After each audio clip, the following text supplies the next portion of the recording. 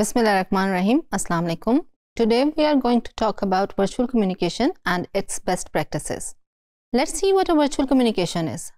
A virtual communication is a mode of communication that includes use of technology in order to communicate with the people who are not physically available or present.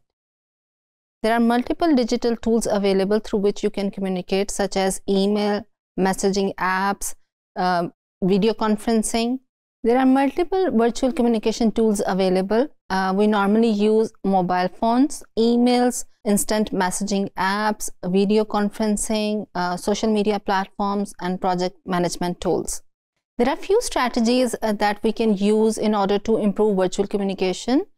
It is better to switch to asynchronous work environment, then leverage task management, reduce the numbers of meetings, use of documentation, try to reduce the tools that you are using. Let's see what the asynchronous work environment is. Asynchronous work environment does not require employees to be responsive and available at the same time.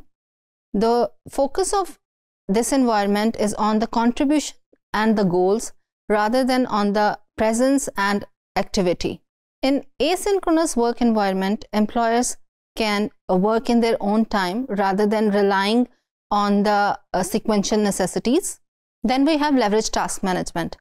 Leverage task management helps the communication process and the flow of information, and it impacts is very great when it is implied. For example, when you imply project management framework and set the rules that how the instruction is going to flow, how the guidelines are given, it helps everyone in order to see that how the progress is going on. It is very transparent. There is less confusion, easily accessible information to everyone, which makes the communication to the point. The next thing is the use of documentation. A strong use of documentation implies that your employers are not relying on their co-workers so much, rather than they can use the documentation and get the information readily. Because sometimes when you are working in a team and you contact your co-workers who are in a different place, there can be delays that can happen. Sometimes they cannot reply on time, they are not available, maybe the internet connection is not working properly, which can affect the working. So if there are general and basic guidelines in a form of documentation, it helps the employees to easily access those information, and in this way the working will not be affected too much. The next thing is, even though we do know that meetings helps us a lot in terms of creating good interpersonal relations, and it has a very positive impact on the working of a team, but sometimes the overly used and over excessive use of meetings can impact in a negative way. Why? Because in a virtual setting, when you are doing so many meetings, there is a less chance of engagement, and because of this, it is not that much valuable. So only have those meetings which can add value to the production, and try to reduce the number to minimum in order to make productivity possible. There are few benefits of virtual communication. First thing is that it is cost effective and time saving. Since we are in a world where we have to communicate with people who are sitting far away from us, and it's a global world, we need to communicate with them. So this helps us to save time a lot, and it is also cost saving because we can share a larger number of data and files and instructions and information with each other in just quick span of time. It is easily accessible, it is flexible, and it is also faster.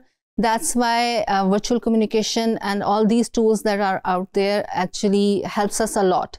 But there are few drawbacks of virtual communication as well, because first one is that there is a potential of miscommunication, because when you are sitting far away from each other, there is a chance that sometimes information can be misleading. Sometimes information can be lost. People sometimes do not pay much attention to the written words as they pay attention to the spoken words, and there will also be a lack of verbal cues and body language, because when you are communicating with somebody who is sitting or standing in front of you, you can have the impact that how much they are grasping your point of view through their body language as well. So this is one drawback of virtual communication. But in order to summarize or sum it up, we can see that there are always pros and cons of everything.